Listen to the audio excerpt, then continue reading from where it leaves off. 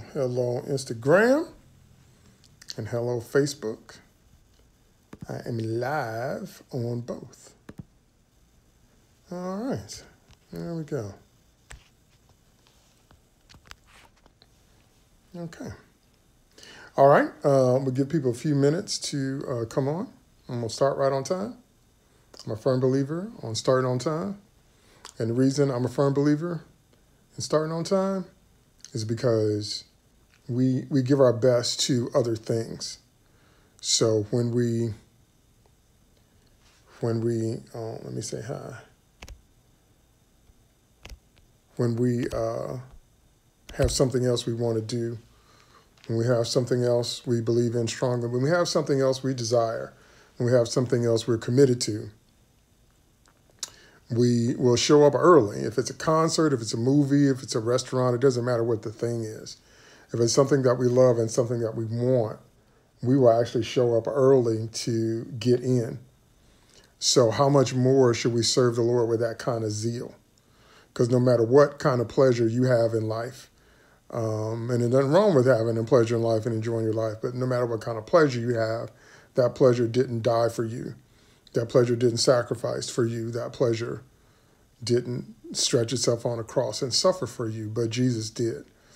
So I don't think there's a big leap to give the Lord our best and not do it because we're trying to earn his love, because we don't have to earn his love, and not do it because we're trying to earn righteousness, because we can't earn righteousness, but do it out of love. Do it because we love him. Do it because we desire him the same way we desire those other things.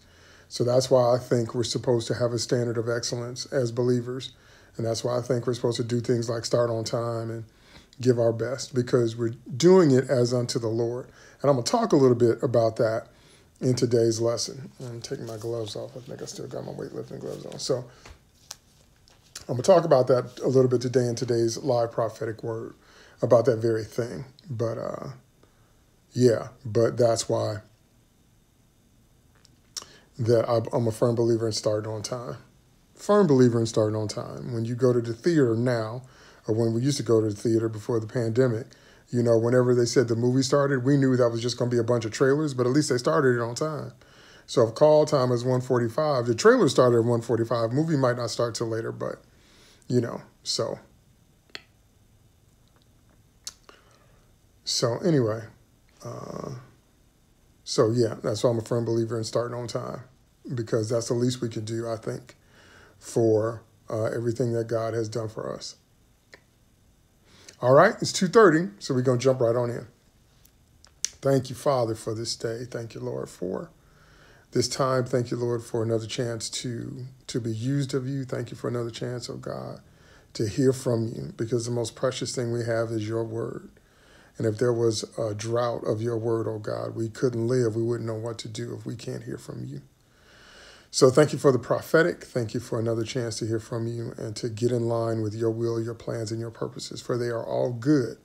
They are all high, and they are all better than ours. So please forgive me for any sin and wash me clean, and fill me with the Holy Ghost right now, oh God. Use me, breathe through me. I must decrease so you can increase. So let everything that is spoken be what you want, oh God, to the honor and the glory of your name, that you might be glorified, that demons might be terrified, that saints might be edified, and that sinners would be mortified, that they would not live one more day without knowing you, that they would fall on their faces saying, what must I do to be saved? Let the power of the Holy Ghost come through so strong that men and women, boys and girls are cut to their hearts, oh God, and they want to have a change of heart and a change of mind to become a part of you and your kingdom. I thank you for it, and I believe you for it, and signs and wonders and miracles are going to follow this word. We thank you for it. We believe you for it. In Jesus' name, we're looking for you to do mighty things. Amen. All right. Amen and amen. Now, today's live prophetic word is, have you learned your lesson? Today's live prophetic word is, have you learned your lesson? Let me put that on the screen on Facebook. Now, I can't speak to other cultures, but I can speak to African-American culture, because I've been African-American all my life. When you would do something that was out of line as a child, an African-American child, You might get a warning. You would get more warnings from your mother or from the women, from auntie and all of them. You would get more verbal warnings from the women. Normally, your father, your grandfather, your uncle, they wouldn't talk but one time. But you get a warning if you're downstairs, for example, in the basement and all your cousins are over and all your siblings are down there. And you know how we can get as kids, we can get a little loud, we can get a little rough.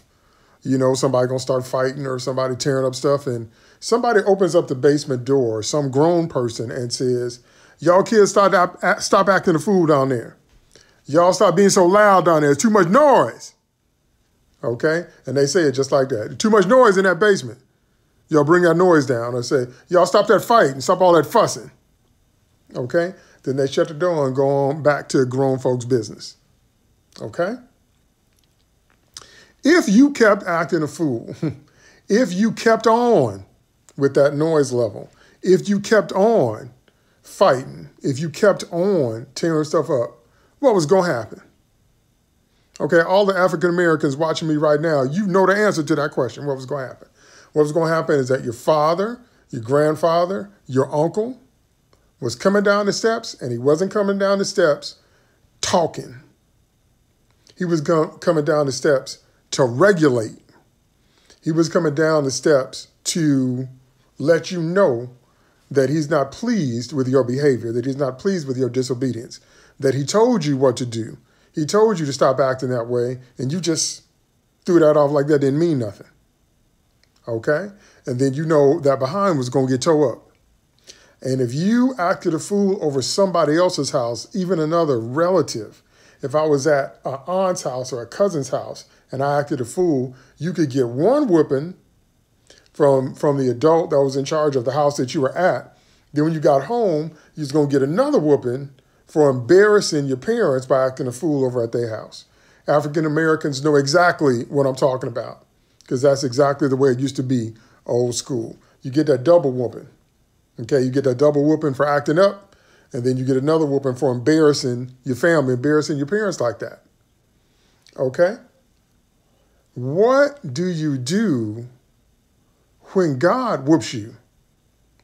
What do you do when God calls down from heaven and says, y'all stop acting a fool? Y'all stop cutting up down there. Y'all say, I don't like what I'm seeing. What do you do? Okay? What is your response when you get a chastisement from the Lord? Okay? Now, once again, I'm going to speak to my fellow African Americans because what black people do when they whoop you, because they don't whip you, they whoop you. W-H-O-O-P, whoop, or W-H-U-P, whoop. They whoop you, or they whoop you. They don't whip you. There's no I in it. What do black people do when you get a whipping? I'll tell you what we do. They talk to you. Didn't I tell you stop acting a fool? Like that. Didn't I tell you stop embarrassing me? Like that.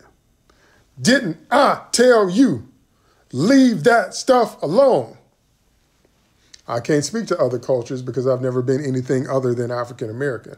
But I can speak to my culture. And I know that if you have pushed your parents to the whipping point, they don't just whip you, they talk to you while they're whipping you. You better hope you get whipped by your mom or your grandma or somebody female. Because somebody female would tend to whip you with a switch. And my grandmother used to make us walk in the backyard and get our own switches. That's the longest walk in the world. And you couldn't come back with a green switch that was soft and flexible and bendy. You had to come back with a brown switch that was dry and brittle and that would hurt them thighs and hurt that behind when she lit it up. And my grandmother was like, if you come back here with a sorry switch, I'm going to make you go back and get a brittle one. Okay? Because you couldn't come back with a switch that was going to bend when it hit you. Okay? But you better hope you get whipped by somebody female, because at least they would use a switch. If you got whipped by your dad, if you got whipped by your grandfather, if you got whipped by your uncle, what was going to happen? What were they going to use? They're going to use their hand.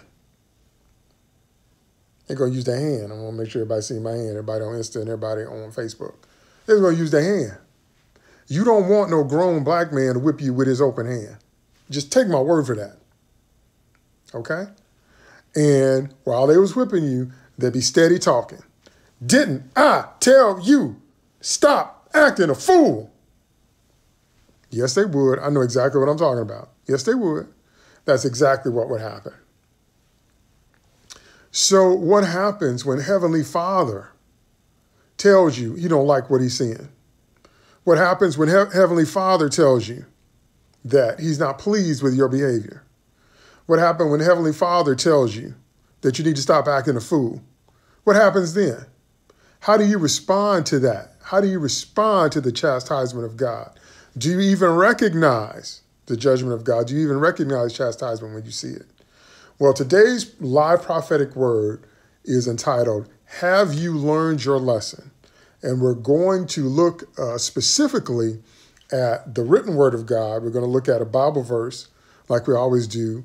And then I'm going to share with you the Rhema word of God, what the Lord is saying, what the Holy Ghost is saying as to how that verse relates to our situation. The verse of scripture we're going to look at is very familiar. We're going to look at Malachi, chapter 4, verses 5 and 6. Actually, let me put that on the screen. I'll look at Malachi, chapter 4, verses 5 and 6. Don't ever let anybody tell you that Malachi is not a powerful book. Malachi is an extremely powerful book. Okay, it's extremely powerful just because it's 4 chapters long. Malachi is something else. So we're going to look at Malachi chapter 4, verses 5 and 6. I'm going to read as usual. Let me move my little Instagram camera.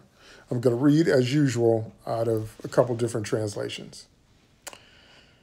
Oh, New International Version, Malachi 4, 5 and 6. Behold, I will send you Elijah the prophet before the coming of the great and awesome day of the Lord. And he will turn the hearts of the father, New International Version, he will turn the hearts of the parents to their children and the hearts of the children to their parents, or else I will come and strike the land with total destruction.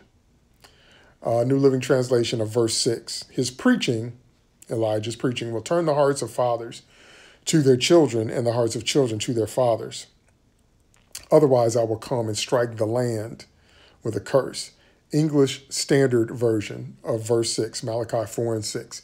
And he will turn the hearts of fathers to their children and the hearts of children to their fathers, lest I come strike the land with a decree of utter destruction. Okay? And Malachi 4, 5, and 6, Berean Study Bible. Behold, I will send you Elijah the prophet before the coming of the great and awesome day of the Lord. And he will turn the hearts of the fathers to the children and the hearts of the children to their fathers. Otherwise, I will come and strike the land with a curse. Now, this is why anybody that's saying that the Bible is no longer relevant, that the Bible does not apply to today, that the Bible is somehow ancient, that the Bible is out of touch and out of date. Okay? What did we just read? We just read that God said that before the great and dreadful day of the Lord, he was going to send the spirit of Elijah to turn the hearts of fathers to their children and the hearts of children to their fathers, lest God come and strike the land with a curse, lest he releases a decree of utter and total destruction. Okay? What happened at the end of 2019? What happened in 2020? We got a global pandemic. What do you think that was? Okay? Even if you think it may have originated in science, even if you think it may have been on purpose, whatever, that was the hand of God chastising this planet. And why? Because he's not pleased with what he's seen with our families. That's why he said that the preaching of Elijah, the spirit of Elijah, has to turn the hearts of the parents or the hearts of the fathers to the children and the children to the fathers, or else God was going to smite the planet. Now, several years ago, I went out for Father's Day with my son. We go out every Father's Day and we shared a meal. And I told him, according to the word of God, what we're doing here, spending time together and fellowshipping and talking with each other, is so important to God that if we don't do it, God didn't say he would smite a street. God didn't say he would smite a town. God didn't say he would smite a village. God didn't say he would smite a rural area. God didn't say he would smite a city. God didn't say he would smite a state. God didn't say he would smite a region. God didn't even say he would smite a nation. God said he would smite the planet. If God is not pleased with what he sees in our family situations, God said he would smite the earth with a curse. What happened in 2019 and 2020? That's why people can't tell me the Bible isn't real right now. You just lived it. You're still living it. Okay? So what's that got to do with us today? As I explained in the opening, what happens when your biological father or your stepfather or your father figure or your grandfather or your uncle, what happens when they've had enough of your behavior?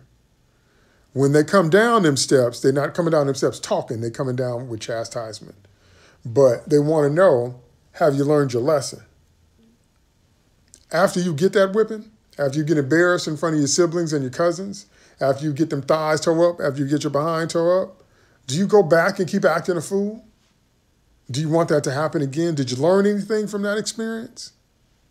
And that's what the Holy Ghost is trying to tell us about what's going on in our country today. I'm steady seeing people trying to go back to the old ways. Now specifically, I'm talking about the church. I'm not talking about technology or other industries. Specifically right now, I'm talking about the church or organized religion, steady trying to build stuff back up that God took his mighty hand and tore down.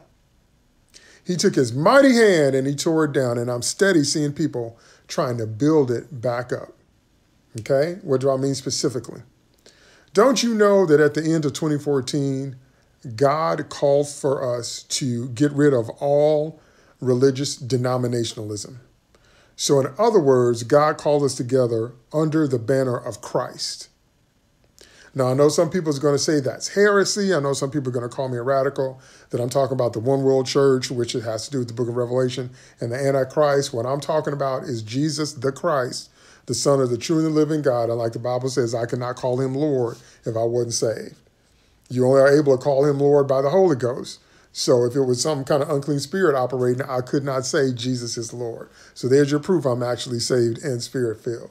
I'm not talking about the Antichrist. I'm not talking about the book of Revelation. I'm not talking about the one world church, the global church. I'm talking about the actual church that exists right now, coming together under the head, which is the Lord Jesus Christ, the one who died for the church. God called us to put an end to denominationalism at the end of 2014. That's pushing up on 7 years ago.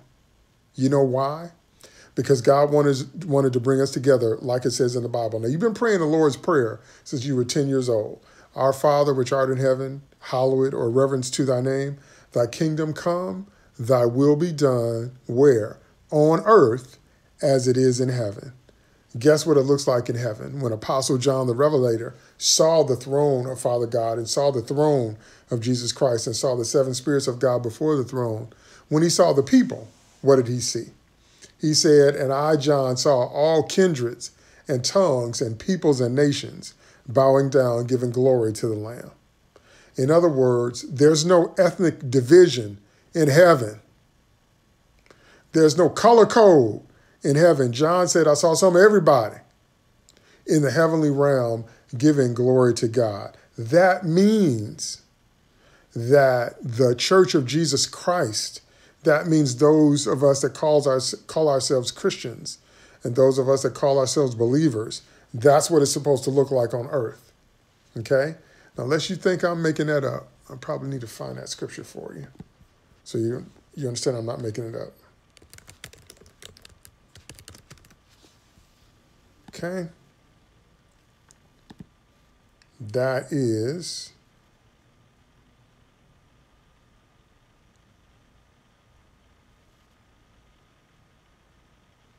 Well, one of them is Revelation 5, 8, and 9.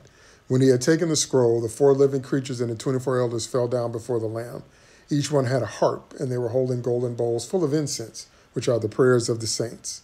And they sang a new song. Worthy are you to take the scroll and open its seals, because you were slain, and by your blood you purchased for God those from every tribe and tongue and people and nation. Oh, there's my sister. Say hi to my sister. So John the Revelator says he saw, when the he that he's talking about in verse 8 is Jesus. Jesus taking the scroll. The 4 living creatures and the 24 elders. 24 elders represents the fullness of believers, the 12 tribes of Israel and the 12 apostles of the Lamb. And fell down before the Lamb. Each one had a harp, and they were holding golden bowls full of incense, which are the prayers of the saints. So God counts our prayers as incense before him. And he says, and they sang a new song, worthy are you to take the scroll and open its seals, because you were slain, and by your blood you purchased for God those from every tribe and tongue and people and nation. Every tribe and tongue or language, people and nation.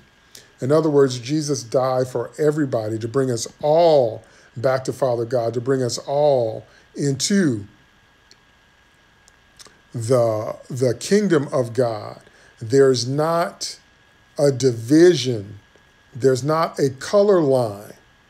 There's not a division by ethnicity or language in the kingdom of heaven. We just read it in the scripture.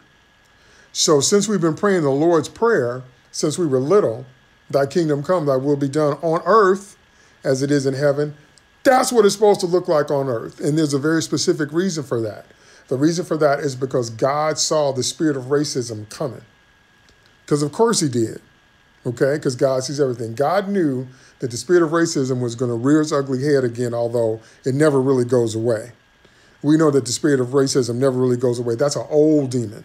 That's a very, very old demon, and it's rooted in the pride of man. That's why it's so hard to get rid of. You can get rid of it, but that's why it's so hard to break through a spirit of racism, because it's rooted in the pride of man that makes creatures made out of clay and breath, creatures made in God's image, think they're better than other creatures made out of clay and breath, other creatures that are also made out of God's image. That's the spirit of racism that's rooted in the pride of man.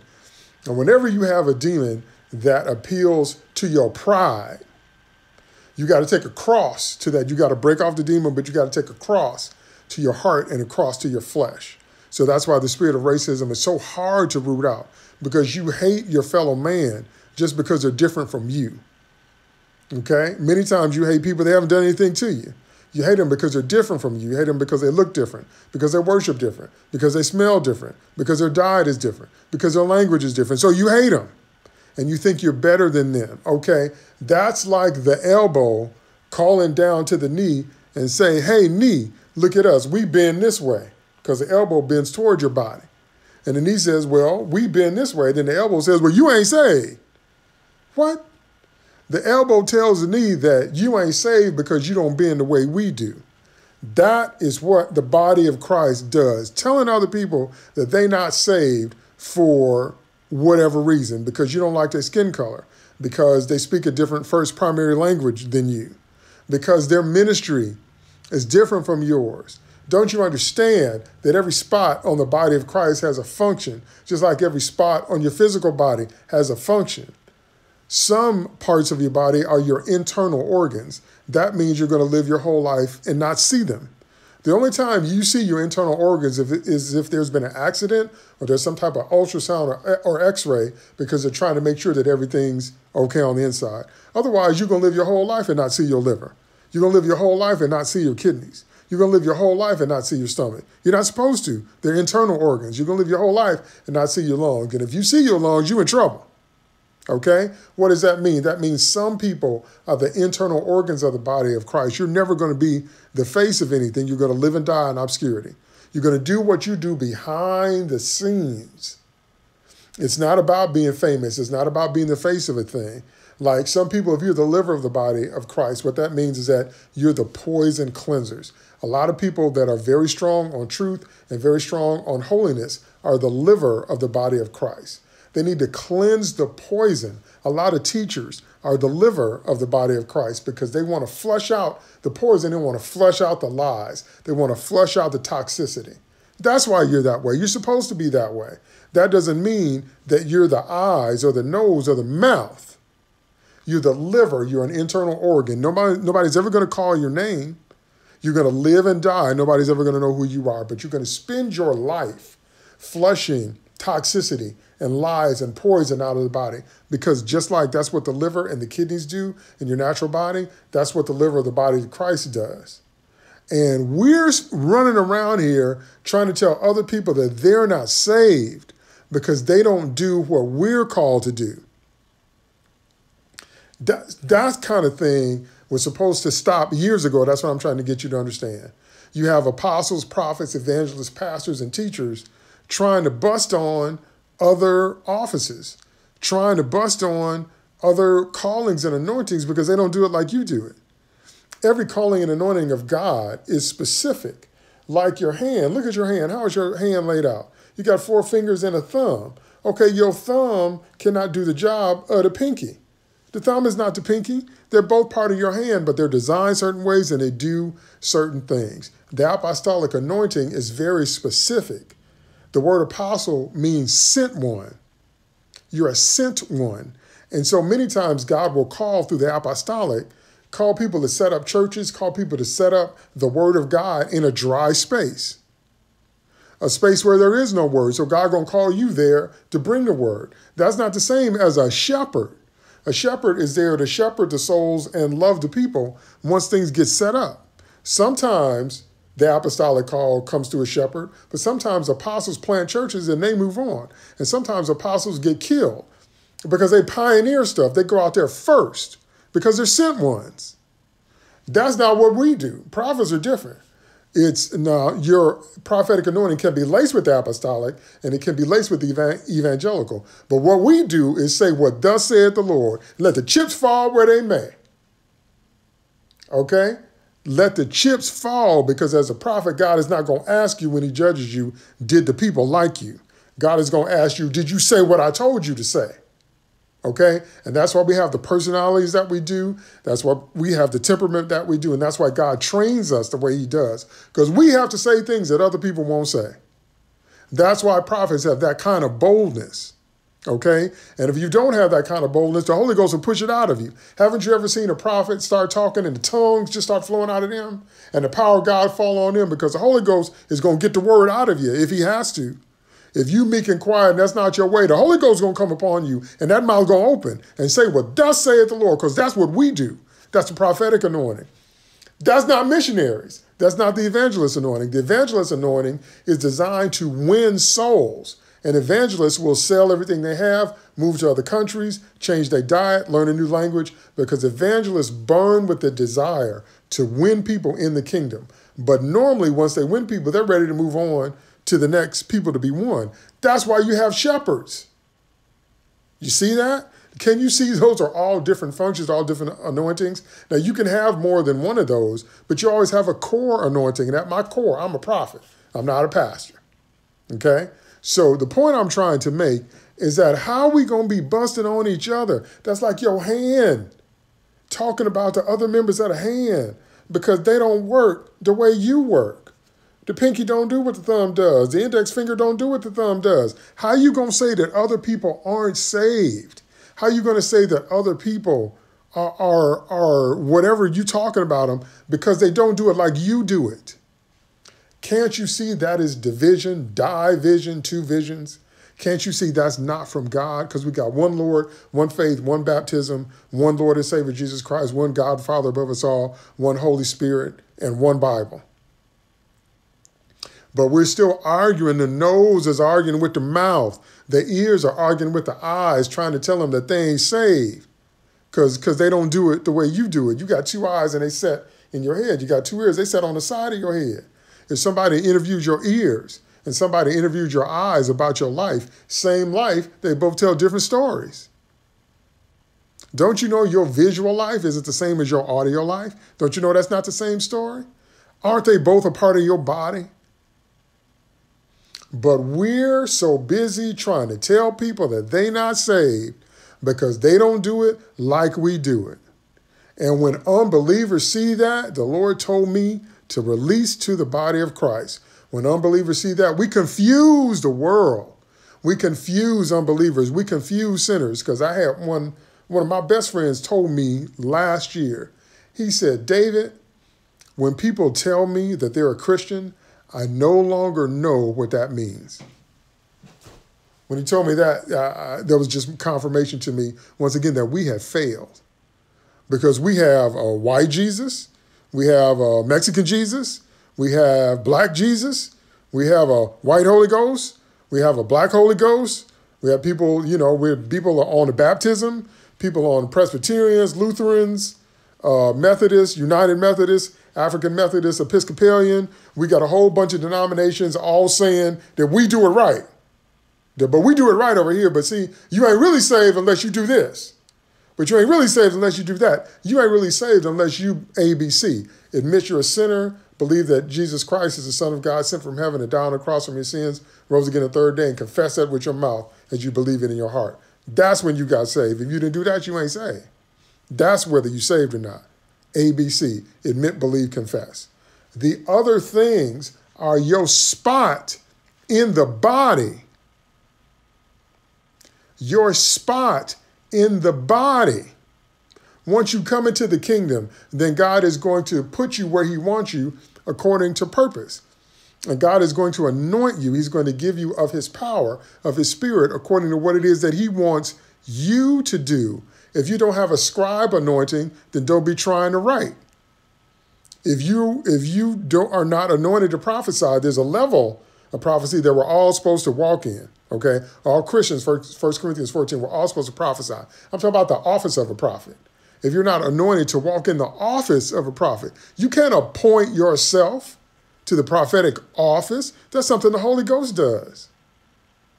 But we're running around doing all this stuff, embarrassing our Heavenly Father, arguing with each other, telling other people that they're not saved because they don't do it like we do it. And God just smote the planet to get our attention. Why do you think we had all that isolation time in 2020?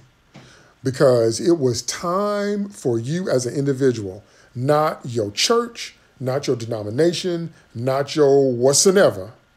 It was time for you to get alone somewhere and find out, do I know the voice of God? Do I know when the Lord is talking to me? Do I have the correct interpretation and understanding of the scriptures? Where is my heart? Am I fulfilling the first and great commandment? Do I love the Lord with all that I have? And am I fulfilling the second one that's like into it? Do I love myself? And am I loving my neighbor as myself?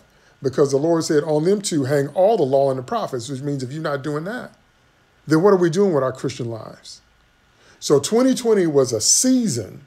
The reason for that season, the reason there was such global isolation in entire nations, literally, because remember, Italy and Japan went on lockdown early. Entire nations were on lockdown was so that you could get alone somewhere and find out the state of your relationship with God. Do I know the voice of God? Do I know it for myself?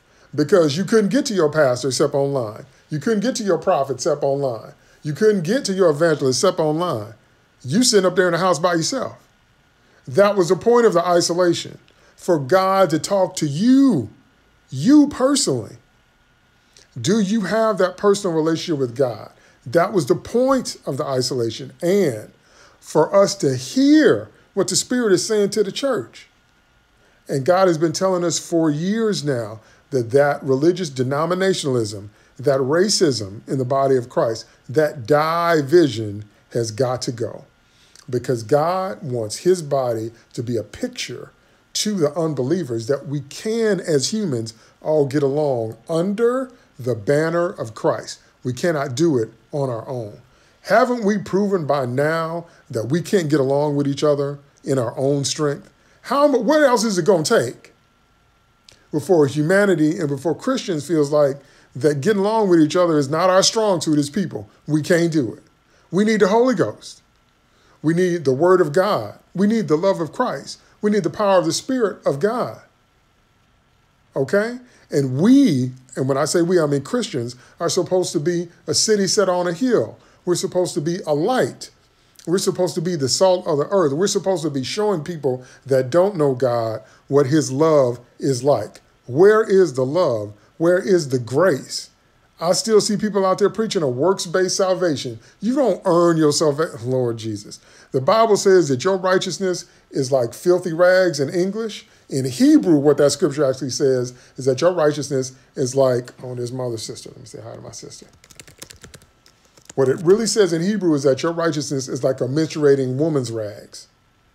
What God said in the Bible is that you trying to self-justify yourself is like a woman on her period and the rag she used to clean up her period. That's what God said. That's when it's in the Bible. That's in the Hebrew. A menstruating woman's rags. He said your righteousness is like used tampons. That's in the scripture. That's why you need to read the Bible. So I still see people out here preaching a works-based salvation as if you got saved based on what you do, as if you stay saved based on your own strength. We got saved because Jesus died on the cross and shed his blood. And then through faith, his blood is applied to our account. And then God justifies us before him. He remits our sins because of the blood of Christ, not because of what we do. And then for the way God wants us to live, he gives us grace and the Holy Spirit gives us power. It's not our own power and our own strength. But you still got people out here that don't understand grace. Don't you know that the grace of God can just give you stuff? God can just open his hand and give you stuff because he loves you? God doesn't base what he does on our goodness. God bases what he does on his goodness. When God made the world and turned it over to Adam, he said that'll be 99.99. No, he didn't. He just gave it to him. How much do we pay God for Jesus? How much do we pay Father God to send Jesus from heaven and die on the cross for us? What'd that cost? You don't earn this. You don't earn this. So where's the love? Where's the grace? Okay. Where's the miracles? When the Lord Jesus Christ walked this earth as a man, his life was marked by miracles. Where are the miracles as believers? Now, I'm speaking for my family. I'm not going to give details, but I'm going to say in my family, we saw back-to-back medical miracles. Okay? I'm not talking about years and years ago. I'm talking about a couple months ago. We saw the power of God intervene when medical science said this was going to happen and blah, blah, blah, blah, blah. And we saw the mighty hand of God come down and change the situation. Where are the miracles in your life? Where's the love? Where's the grace? Where's the miracles? Okay? Where's the power of God manifesting? Are we looking like Jesus looked when he walked the earth? Are we pulling people up out of wheelchairs? Are we getting rid of cancer? You do know that cancer is a demon, right? That's another ministry, deliverance. A whole lot of Christians don't believe in deliverance. I don't care if you don't believe it. It's in the scripture and the Lord did it. Now, deliverance is mentioned in the Old Testament because when the evil spirit came upon King Saul, King David played his harp and the evil spirit went away. So deliverance is mentioned in the Old Testament.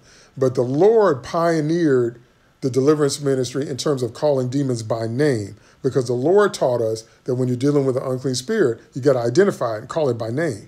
Jesus did that. And the Lord taught us that we're supposed to do it too. So where's the deliverance? Because cancer is a demon, if you didn't know that. If you're dealing with something, you're dealing with any kind of cancer, if you want to break it, you have to cast the demon out first.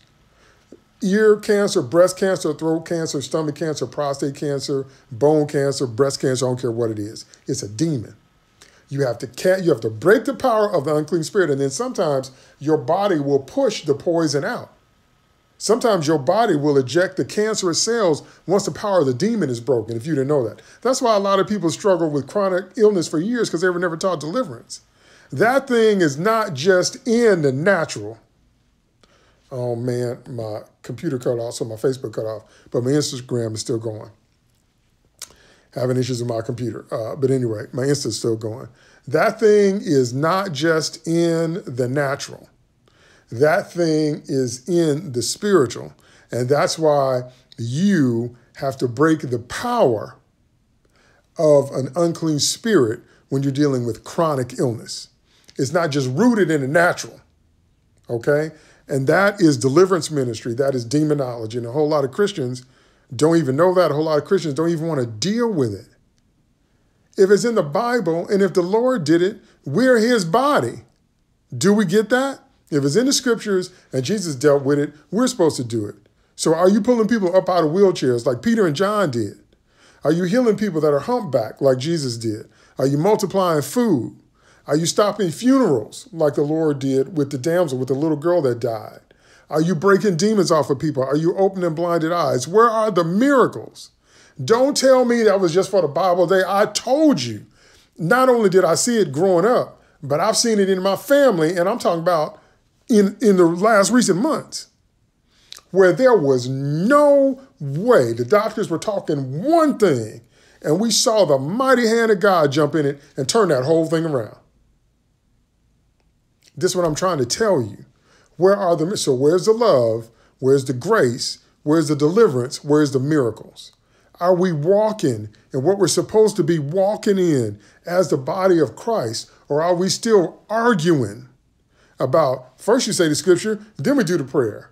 Are we still arguing on, no, we wear white on first Sunday. Are we still arguing about who's going to bring pastor his water while he's preaching? Are we still arguing about, I don't like that style of music, so we're going to throw out the worship team or we're going to get a new worship leader? Are we still arguing about things that don't mean anything? That's religion. That's form and fashion. That's why I don't have no power. Don't you know people are not supposed to wheel in your church and wheel out? If they wheelchair in your church, they're supposed to leave out walking. I know some of y'all, that's the first time in your life. I know some of y'all never heard anybody say that. You're not supposed to have sick people come to church Sunday after Sunday after Sunday after Sunday and stay sick. That amazes me. That is minimizing the miracle healing ministry of Jesus, because that is not how the Lord lived when he walked the earth as a man. Anybody that came to the Lord in faith, the Bible says he healed them all. Paralytics, blinded people, people that had never walked, people with all kinds of illness and diseases, people that were mentally ill, people that were demon oppressed. The Bible says the Lord had compassion on them and he healed them all. There was nobody that came to Jesus with a chronic anything. Sometimes those people had been sick for decades where they left the same way they came. You can't find that nowhere in the Bible. The only time was in Nazareth, where he said he could do no mighty works there because of their unbelief, not because of his lack of power, not because of his lack of willingness, not because the Lord wasn't willing, and not because the Lord wasn't able, but they didn't believe it. Okay? And God does not move over on top of your will. God does not force you. God does not make you do anything. You have a choice. And so what the Holy Spirit wanted me to deliver today was to let people know that Christians, the body of Christ, did we learn our lesson from 2020? God whipped and chastised the entire planet. God tore down all those religious systems. God tore down all those things that we did that didn't have no power. Hat parade. People argue if you park too close to the pastor's parking space, people get mad at you for that. Arguing about who sits on the end corner seat on the second row on the left-hand side of the church, because Mama Nellie been sitting there for the last 50 years, and how dare you take her seat? Arguing on the usher board, arguing about stuff that don't mean nothing about nothing. Where is the love, the unconditional love of God? Where is the grace where we're preaching and teaching people that the joy of the Lord is righteousness without works? That the good news of the gospel of the kingdom of heaven is that you don't have to earn your way in. Jesus paid the price and God will give it to you by grace through faith. You have to believe it and receive it. You don't have to earn it. It's already been bought and paid for. Where's the teaching of grace? Where's the deliverance ministry where we are casting out demons? You got people going to church, been sick ever since you've known them. That is not the reflection of how Jesus lived when he walked the earth as a man. And where is the miracles? Where are the miracles? Where's the miracle ministry where the Holy Spirit is there? I saw a video of a woman whose arm was a stump, like her hand was up here where my shoulder was. And they prayed for that woman, they spoke in tongues over that woman, and they poured water on that woman, and I saw the arm extend all the way, and no, it wasn't a special effect, and no, it wasn't a fake. Where's that? Where people are growing new limbs. Where's that? Where people come in your service blind and they walk out seeing. Where is that? See, when you talk to a lot of religious people about being actual Christians, they get mad. That's why there's so much division. What about being an actual Christian and walking in the love of God? What about being an actual Christian and walking in the grace of God and sharing the good news that you don't have to earn your right standing with God? Jesus already paid for it. What about being an actual Christian and walking in deliverance ministry and casting out unclean spirits in your house? Start in your house. Don't no unclean spirit have the right to have any type of influence in your house if you're a believer. Start with your heart, with your house. Start with your holy oil. Go room to room. Start with the ground your house is built on. Don't no unclean spirit. Whatever happened on that ground that your house is built on, you can apply the blood of Jesus and you can break anything unclean. If you have strange stuff happening in your house, like strange noises, like if you think they're unclean spirits, if you get headaches when you go in certain rooms, if you see things at night, them spirits don't have the right to have dominion over you if you are a Christian. Start in your house and break the power of the devil in your house. And what about breaking the power of the devil in sickness? And what about the miracles? Okay? Did we learn anything from 2020? Are we looking, is the body of Christ just as racist as unsaved people? Do we look like it looks in heaven? Is his will being done on earth as it is in heaven? Okay? And that's what the Holy Spirit wanted me to share today. Have we learned our lesson? We are not supposed to be walking in racism. We're not supposed to be walking in religion in form and fashion. We're supposed to be walking in the love of God. The love of God is not human love. It's beyond human. It's a love that will make you pray for those that curse you and bless those that curse you and pray for those that spitefully use you. That's Jesus' love in you. That's not human. The grace of God, okay, is what saves us. We don't have to earn our right standing before him. That means anybody can have it. If it's not based on what we do, that means anybody can have it. Anybody can be saved. You can't be too good to be saved. You can't be too bad to be saved. You can't be too young to be saved. You can't be too old to be saved. The only thing you can be is too late. Other than that, other than you have died and gone to judgment, there is nothing the blood of Jesus doesn't cover but unbelief. Because God does not force his love or his grace on anyone. God offers, he opens his hand. And if you want to take his offer, God will save you today, right now as I'm talking. You don't have to live one more day of your life as an unbeliever. You can become born again right now and get your sins forgiven. The blood of Jesus covers your sins, past, present, and future. And God gives you a promise once you step into Christ of no condemnation. You will never see hell. You say, how is such a thing possible? Because it's the grace of God. It's not a plan that we came up with. It's not something we thought up. It's not something we deserve. And it's not something we earn. It's his grace and his grace alone, that he might get the glory in all things. Where is that? Do you understand that? A whole lot of believers don't understand none of what I just said. And they walk around talking about that people ain't saved because some women might wear a dress that's a little bit below the knee. And some women, them super saved women, got dresses down to the ankles. And the super saved women are telling the women that have a skirt that drop below the knee that they ain't really saved because they ain't modest enough. Modesty is the mark of a Christian woman, yes, but not to earn your salvation. That is not what makes you saved. It's a reflection of loving the Lord, not trying to earn your way in the kingdom. And you saying that you're more saved than other people. No, you're not. We all got, if you saved, we all got saved the same way, by faith in the blood of Christ and by believing on his death, burial, and resurrection. That's how you got saved. That's the only way to be saved. If you confess with your mouth the Lord Jesus and believe in your heart that God hath raised him from the dead, thou shalt be saved. That's how we got saved. Ain't but one way. Okay? So, did we learn our lesson? Are we trying to rebuild things that God took his mighty hand during 2020 and just tore all the way down?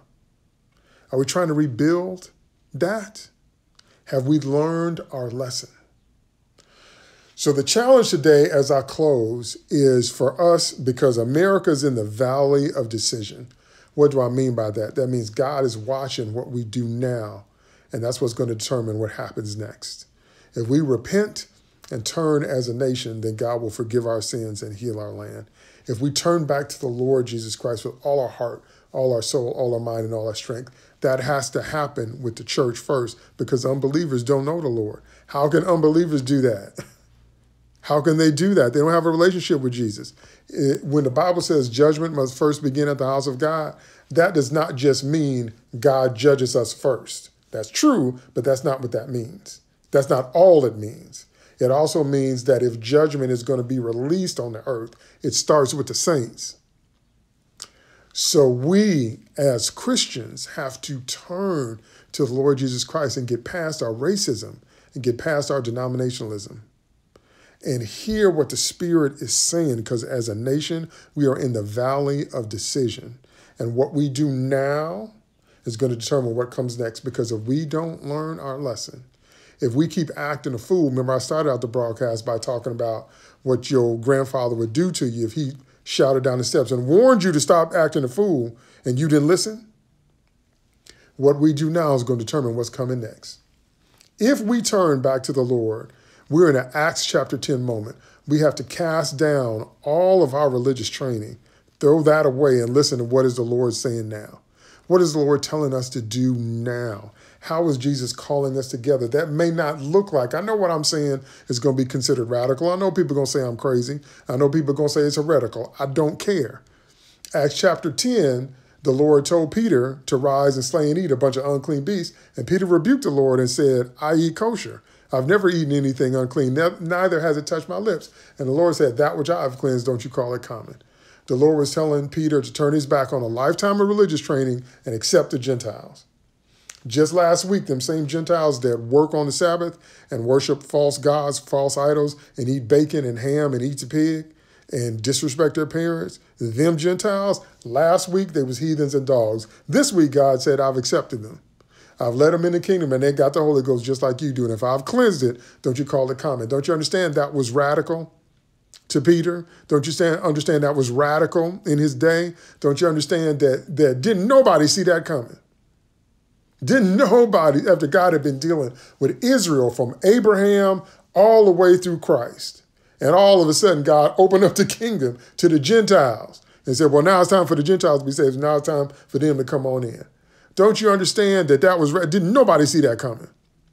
That was radical to those people. And a lot of people said it was heresy. Saul of Tarsus was one of them. Remember? Before Saul of Tarsus got converted to become Paul the Apostle, he said Christianity was radical. He said Christianity needed to be shut down. He was a licensed Christian killer. And then he met Jesus, and Jesus turned his life around. So I don't care if I sound crazy. I don't care if you think it's radical. I don't care if you think it's heretical. Okay? We are in that kind of time in this country where the believers have to hear what the Lord is saying, because the way the Lord is calling us together now might not look like anything your church, your denomination, your ethnic group has ever done in the past. Do you understand? That's where we are right now. If we hear God now and come together under the banner of the head of the church, next time somebody saying whatever they're saying to you, do this test. Ask them to stick their hands out. Stick the palms of your hands out like that. Do you see any nail prints? Then you ain't the head. I'm not the head of the church. You ain't the head. Jesus is the head. He's the one got the nail prints in his palms. He's the one got the proof in his body that he paid the price on the cross and that he died and came back. He's the head of the church. How you think you're going to tell the head of the church what to do? How you think you're going to tell the head of the church how it has to go? Just because we've been doing things a certain way for many years doesn't mean anything if God is calling us to something new. Good God Almighty. That was worth the price of tea right there. Just because we've been doing something a certain way for decades doesn't mean God is not now calling us to something new. Do you understand? So just like God called Peter and them during the first century, during the first church, the early church, to open up the kingdom to the Gentiles, that was unprecedented. How do you know the Lord is not calling us together in a new way that we haven't seen before right now. And you can only discern that way if you hear it from Jesus. That means the church has to hear what the Spirit is saying to the church. That's why you got to walk in the prophetic. That's why you have to have your own daily quiet time. That's why you got to know the scriptures. That's why you have to have your own walk with God. That's why, because that's the kind of time we're in. If we hear God now, then God will forgive our sins and heal the land. But if we, as the body of Christ, don't get the ball rolling, do you know what's going to happen? Worse things than COVID are coming. Oh, Prophet Taylor, you just crazy. I don't care if you think I'm crazy. I really don't. Prophets, we always sound crazy till what we say comes to pass.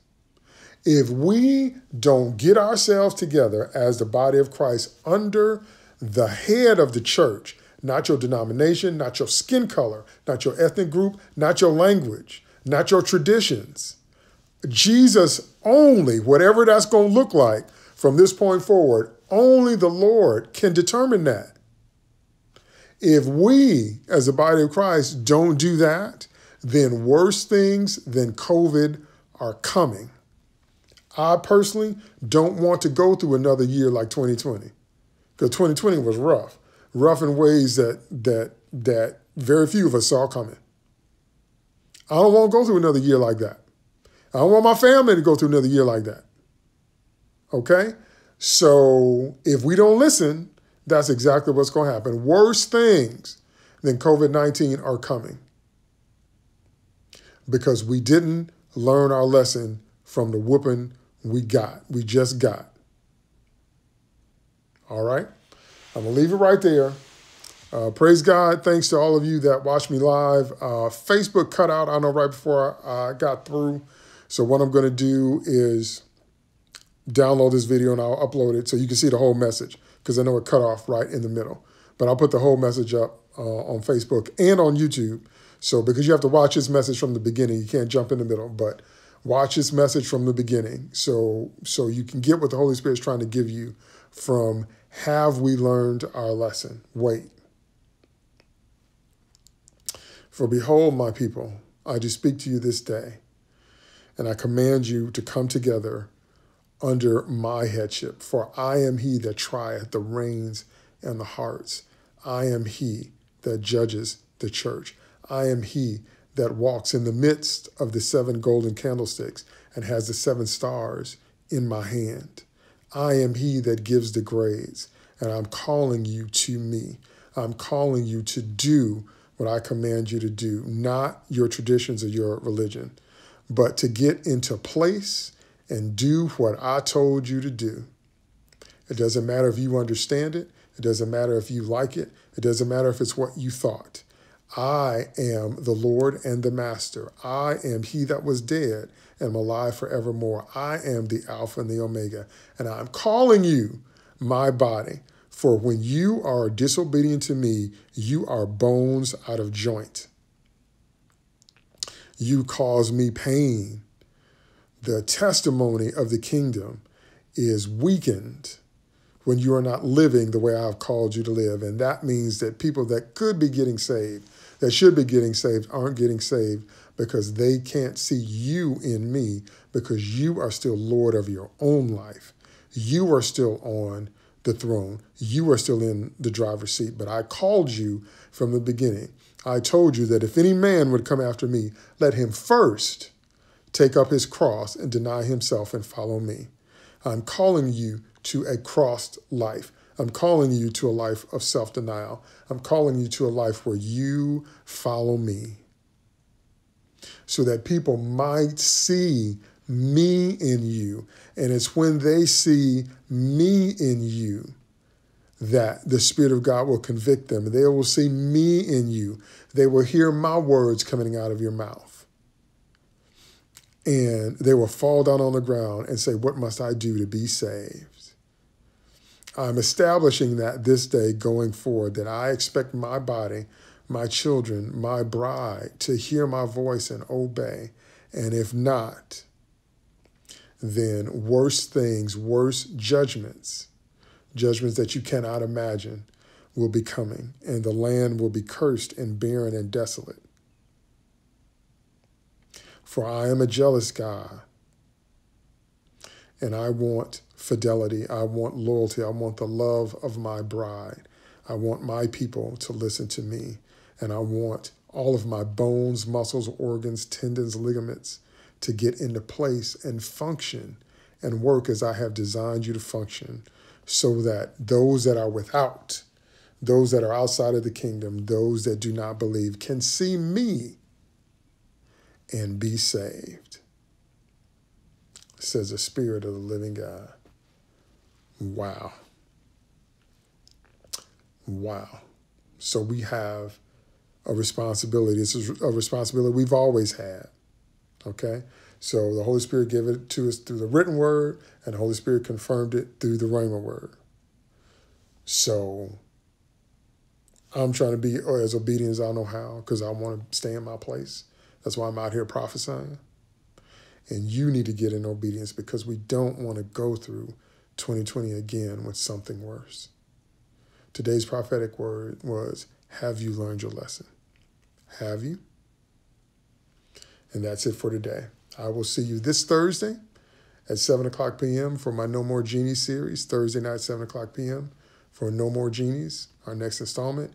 And I'll see you next Sunday at 2:30 p.m. Central Standard Time. Now, remember I told you every video, my goal for 2021 is to increase my reach, because I'm trying to get more people exposed to the prophetic word. Because when the Spirit of God releases a prophetic word, then as many people as possible need to hear it. So my goal for 2021 is to increase my reach. So every video I told you I was going to ask you to do one thing, because I can't do that by myself. So the one thing I want you to do in this video is I want you to share my newsletter. Those of you that are on my newsletter list, I want you to pick at least one friend that you know that walks in the prophetic or is interested in the prophetic or wants to grow in the prophetic, and just forward them my newsletter, okay? So they can begin to drink and benefit from all that the Holy Spirit has given me. Okay, just forward my newsletter to one person. Now, if you have a list, of course, that's better. But if you know just one person that could be edified and blessed by the prophetic, then just take the newsletter, those of you that are on my newsletter list, and just forward it to one person. All right? Amen and amen. God bless you. That message made me sober. I'm challenged by that message. I'm encouraged by that message, but that's a sobering word from God. All right? Amen. God bless you. I'll see you Thursday, and I'll see you next Sunday. God bless.